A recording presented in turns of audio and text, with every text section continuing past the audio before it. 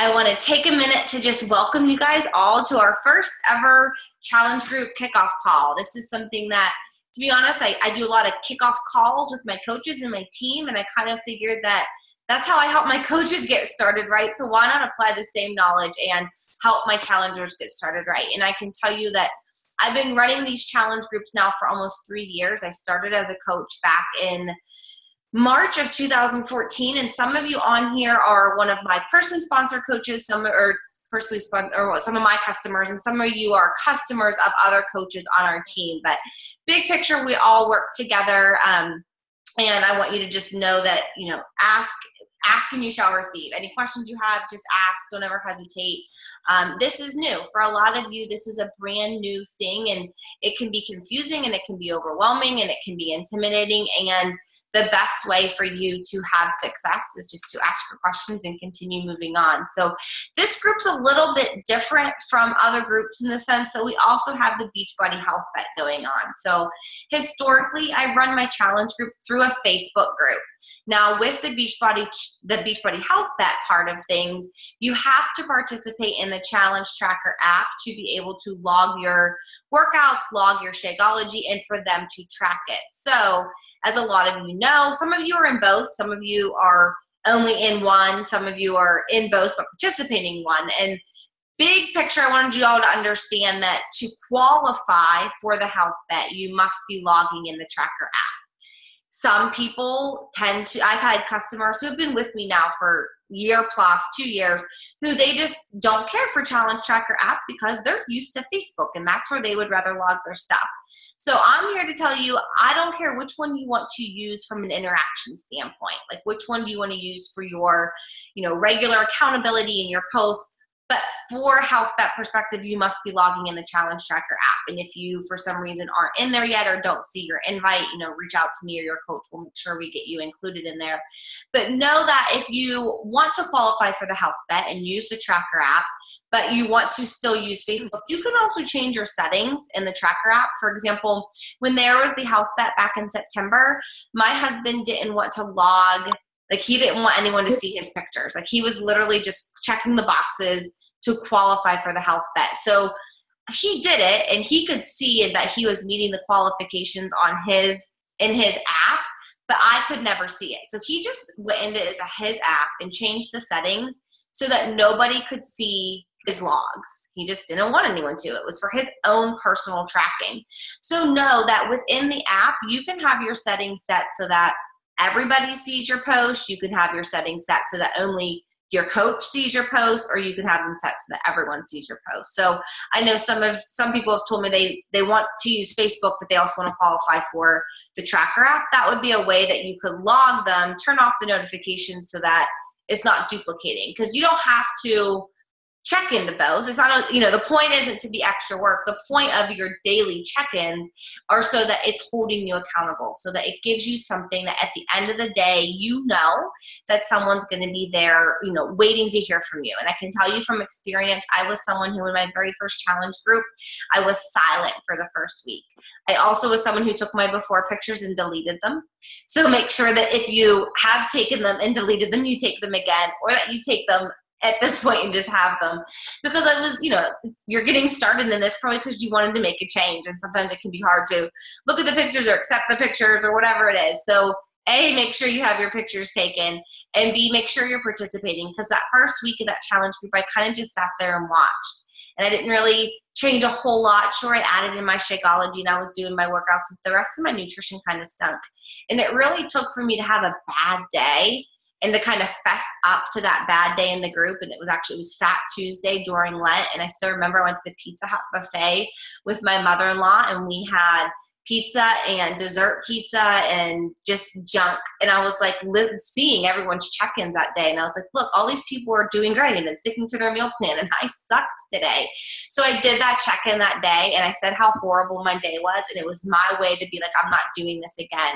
And having to type out how bad I did helped me then to stick to it the rest of the challenge group. So that's the whole point of the daily check-ins. And as you some of you have done other challenge groups and you're backed for this one. It's a little different in the sense that I made that little calendar for our group for different ways to do pictures, because I can take a selfie all day long. I know not everybody likes to take selfies and post selfies, so I added that little calendar with different things, with the motivation or the lunch picture or the drinking water, whatever it is, just as different ways to spice things up. You don't have to do them. It's just a way to keep it interesting, because this should be fun. I want this to be something that you guys enjoy and that you want to do and that you look forward to sharing your day and look forward to sharing your ideas and what you've learned and asking questions, because that's how you're going to get results. The more fun you have with it, the more results you'll have down the road. I did add an album into our Facebook group that has a bunch of recipes. I started my blog when I started the 21 Day Fix. Pretty much everything on my blog is 21 Day Fix friendly. Most of the time I put my container equivalents there. If not, it's pretty straightforward what they are. But pretty much if you go to my blog, you can see breakfast ideas, lunch ideas, appetizers, crock pot stuff, and it's all on there. And for the most part, it's fix friendly. So anything that you see like on an example meal plan that I share, I try to, anything I put on a meal plan that gets published on my blog or shared in a challenge group, I make sure that the corresponding recipes are on my blog just for easy cross-reference for everyone else. If you don't see something, I might have pulled it from somewhere else. Just ask and let me know. But that's a resource. And obviously, as you know, Pinterest is full of 21 Day Fix meal plans and recipes and stuff. And if you find something you really like, post it in the group and share it. I know people are always looking for different ideas and recipes and stuff like that, but I'll share my meal plans as I do them. I did share some example meal plans right at the beginning. So if you look into Facebook, you can look at the photos and you can see. I can actually even screen share real quick. Let me see something. Open. I've got way too many tabs, but that's something I can do on here is screen share. When you guys, I can kind of walk you through some of the stuff. But something else that I know I've heard from other people, so I wanted to make sure that you guys all understood, one of the options both in the Facebook group and in the challenge tracker is you have the ability to turn off notifications. So if you are someone who is getting, like obviously our group is pretty big. So if you're getting other people's notifications and it's too overwhelming because you don't want to see everybody else's notifications, know that you have the ability to turn those off. And if you see here, I'm in the group, I just open the page here. Right here, it says notifications. I have it set so that I get a notification for all posts. You can have it for highlights, which what's that? Friends posts and suggested posts. I don't know what that would really do. You can have it set so you only see your friends posts in the group, or you can turn it off. So if you just want to be able to go into this group at the end of the day and just do, you can go in and check things out and do your log. You can turn the notifications off. Just make sure you remember to go back in and look. So if the notifications are getting too much to you, that's where you can change that there. And then if you look under photos, you can see in the albums, I had done the meal plan examples here early on in the beginning, so you can see some different meal plans. And then, my screen off a little. And then I had done some recipes, and I saw some other people. I know Missy added a couple other recipes in here. So anyone can add to this. I added some of like my favorite ones, some crockpot ones that had the recipes on it. And know that you guys can do that too. And I wanted to make sure I pointed this out to you guys while we were on the call. These are just some like favorite little gadgets. So, having a Brita water bottle, big picture, it doesn't have to be a Brita water bottle. Make sure you have a water bottle that you can keep with you, that's with you all times, it's refillable. This Hamilton Beach travel blender, it's, I don't know, you can see it there, $16.99. You can see it on the price tag there. I feel like I paid less than that. Check Amazon. But this Hamilton Travel, it works really well, and it's tiny. You can pack it in your carry-on. It has a blade. Maybe don't quote me on the carry-on, but you can pack it in a suitcase. You can go overnight trips. You can throw it in a bag, and if you really want your shake to be blended, this little thing will do wonders. I used to always travel with it, and then I kind of got to the point where I just love the taste of plain Shakeology, and I'm cool just shaking my shake with water. But if you really want to blend it, this Hamilton Beach is pretty inexpensive, and it's a great little gadget to help make sure that you're getting your shake in when you're on the road. a water infuser. I know a lot of people say they have a hard time drinking plain water. Infusing your water with fruits is a great way to add flavor without adding calories, without taking away any of your containers. So know that this is they make water bottle infusers. Obviously, you can buy like a pitcher. This little chopper here, I have this slicer. This is what I use for peppers, because I use a lot of peppers. Me and my husband both eat peppers with our eggs every day. And like slicing onions, a lot of crock pot meals. I use this slicer all the time. Make sure you have some sort of little containers to store your foods in.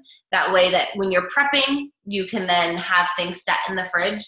I already said Amazon like a minute ago, but I got great food prep containers on Amazon. They stack really easy. They've been really well. They've worked well for us. And then this little Veggetti. This is a veggie spiralizer. I did finally upgrade from this little $10 gadget to one that was like $22 on Amazon that actually is like a crank, and it does sweet potatoes. This little handheld one, primarily I just use it for zucchini. But zoodles, for you who might be missing pasta and find that a little yellow container of pasta isn't quite cutting it, we use the zucchini noodles all the time.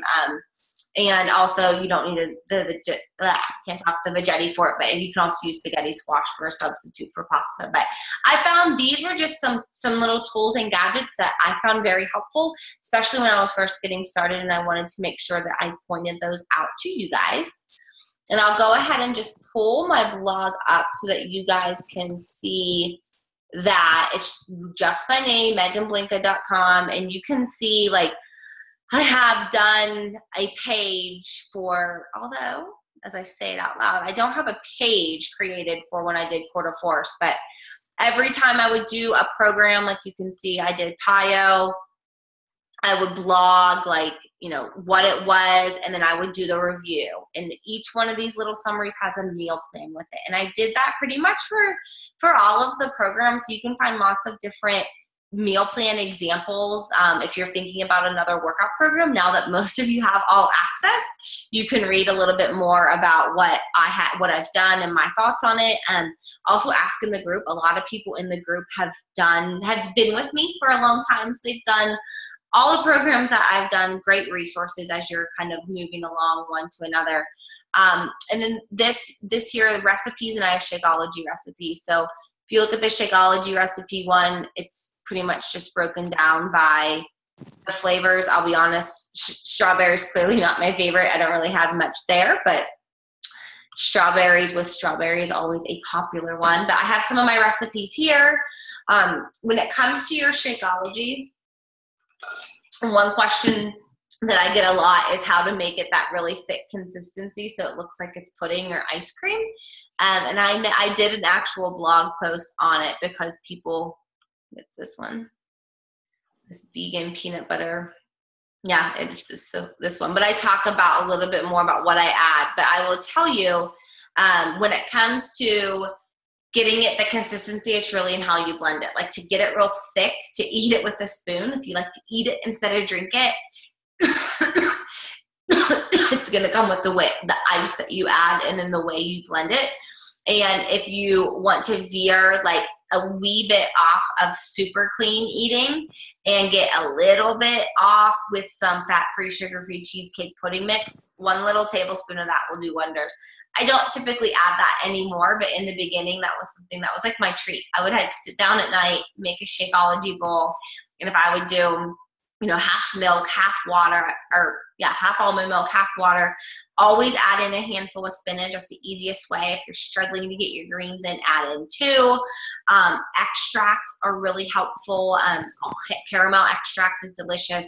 Even classic vanilla extract, caramel or coconut extract. There's even like a butter extract, but the vanilla, all the different extracts are good ways to add a little bit of flavor without necessarily taking a container away. But to get that consistency of like real thick, like ice cream, it's just the more ice and you just have to blend it longer and blend it. It kind of takes a little more patience, shake it up a little bit. But you'll see a lot of my favorite recipes here on my blog. And then under the plain recipe tab, you'll see more. And I've done the Whole 30, and I tend to kind of combine my own Whole 30 21-day fix container system And you'll see some of those are marked here. And that's why, because when I was doing Whole30, other people were asking me which meals were that. So know that if you go into Mini Ed Cups, even though it says Whole30 friendly, you can also scroll down and it should say, hopefully I don't make a liar of myself. Probably will. I was going to try to show you the containers that it was. Nope, not going to see it. The egg cups, they're like one red, one green. All right, well, I made a liar out of myself on that because this one doesn't have it. But for the most part, the recipes should have the breakdown on them. So this is all that I have on my blog. The recipes, though, like a lot of crock pot ones, I know that's something that, especially with this weather, a lot of people have asked me for crock pot ones. Here's there's 5 on here that I kind of cycle through pretty regularly. The salsa chicken, super common. The buffalo chicken dip, if you're a Steeler fan and you're getting ready because there's going to be another game next weekend. This buffalo chicken dip is a clean eating, 21-day fix friendly, portion fix friendly meal. But just ask if you're going through and looking for something specific and can't find it, ask. But I try to keep pretty much everything that I use and that I share and that I talk about all on my blog here. So I can stop the screen share there. So as we're getting started here, what I expect from you guys is just your daily check-in. So I talked a little bit at the beginning about having that photo of the day, whether you use that photo or another photo. The point is checking in every day is going to hold you accountable. And everyone here joined the group because they had a desire to change, a need, something to fulfill, and you're here. You've already invested your time. Our role as coaches is to help you take that next step further to help you make sure you meet your goals as well. So the meal plans that are out there, like within your programs, make sure you take some time to look through those too. There's really great different meal plans in the books that come with it. And then there's so many different recipes. Like, don't be afraid to step outside the box. And I'll tell you, I still to this day will sit down, pen and pencil, and write a meal plan out every Sunday. And I know I was talking with someone, I don't know if she's on right now, but we were chatting earlier and she's like, no matter how many times I meal plan, if I make a meal plan, then whatever I wrote down, I don't want it. So if you're someone who meal planning is causing you more stress than it's worth, then maybe your meal plan doesn't look like mine. And maybe your meal plan doesn't go through and say, I'm having this for breakfast and this for lunch and this for dinner. But maybe you have ideas of what you're going to make for the week and you have the ingredients there ready. And if you can put it all together and maybe you just have things prepped and your veggies are chopped and your fruits are cleaned and everything's ready, you can grab what you want when you want it. But meal planning is to be something that is more helpful down the road. I know it's intimidating. I have a video, I looked for it earlier and I couldn't find it, but I know I have a YouTube video where I talk about creating a meal plan. So I don't want to duplicate that here because I can send that to you for you to watch in your own time, but I share with you just my process and what I go through when I'm doing it. And make it simple in the first week. Like, I honestly eat the same thing for breakfast and lunch, or like my first 2 meals. Like, I eat eggs with veggies every day and Shakeology every day. Those are my first 2 meals every day. It doesn't change. My dinner will change. My lunch is usually the prior day's dinner leftover. Like, it's not fancy. My afternoon snack is typically an apple with cashews. But I've grown to like it, and I like those foods, and they fill me, and I know that those foods are going to make me feel better than when I eat crappy foods. So I know not everyone wants to eat the same thing every day, but for me, it works. Find what works for you. That's kind of what, the whole point of going through this. Not everything that works for me will work for you, but find what works for you and try different things and ask around in the group and see what other people are doing. And as you're sharing what you're doing, someone else might read that and be like, oh, okay, like that's a really good idea. I'm going to try that too. So make sure that you're willing to change, but try different things. And then the last thing I wanted just to talk to you guys about is the on-demand. So hopefully you've had a chance. I can screen share with that real quick too. I didn't think about that. Hopefully it's working. I know it was down, but with the Beachbody on demand, there's so much out there, which I feel, again, can get very intimidating. And I know some of you just came in, you bought one program. So that one, you already know what you're going to be doing. But if you have on demand, there's 2 routes you could kind of go with it. Let me get to it real quick. One is there's a challenge of the day. So you'll see when you log in every day, there's the challenge du jour right here. And the challenge du jour, if you look at the schedule, that's going to play the actual workout. Sorry. See where the challenge du jour is. Okay. I wanted to see the schedule of it, not the, maybe I need to go down. Sorry. This isn't what I thought I was going to see. All right. Why is this not? Used to be, if you clicked here, it showed you like the challenge, like the whole week. Point being, the challenge du jour is set up so that, like if you think of 21 Day Fix is the easiest thing to compare it to. 21 Day Fix goes through a cycle throughout the week. You've got a cardio with weights, and then you have an upper body, then you have a lower body, and then you have your Pilates, so an active stretch day, and then you have a cardio, then you have another weight day with your Dirty 30, and then you have a yoga stretch day. So 21 Day Fix is created in a way that gives your body and gives your muscles, you know, you're working different groups throughout the week. The challenge du jour is kind of set the same way. You're working different muscles if you follow the challenge du jour. If you follow any of the programs, they're all designed, all the workout programs come with a calendar, and they're designed in that way to allow you to work your different muscles properly. Point is, whatever you do, commit to it. So I feel like it can be a little overwhelming because there's so many things you could choose from. You could just keep trying all these different workouts because they're there, and you can, but I encourage you to commit to something. Like with a program, you know, we've got the next 4 weeks for the Health Bet. Whatever you start with tomorrow, try to commit to a program. Whether you're going to do the challenge du jour and just do whatever they do each week that changes out from all the different programs to like the master trainer workouts, or pick one of the programs in here and stick with it. Because the programs have a calendar and they're designed in that way to allow you to maximize your results. So I just want to make sure that you don't get overwhelmed with the information that's here. I don't even think I have my all access yet. And then I wanted to show you, oh here, challenge du jour. There we can see it. So you can see like the previous workouts here. Plyo, upper body, core and cardio. Like you can see this is their format from like each day of the week so that you're doing a combo. There it is. And then your member library would be, at this point, most of you, if you've all accessed, you would just have access to all of them. But I personally am going to start with 21 Day Fix. That was the very first program that I had done way back when I was trying to lose my post-baby weight. And I have been off my workout game now for, I think I worked out a week and a half-ish ago. Before I started getting sick and before the holidays and before just crazy life stuff. So I'm excited to do a round of the 21 Day Fix. I don't know how I can't get this. I'm trying to get you guys back in my window to stop my screen share. There we go.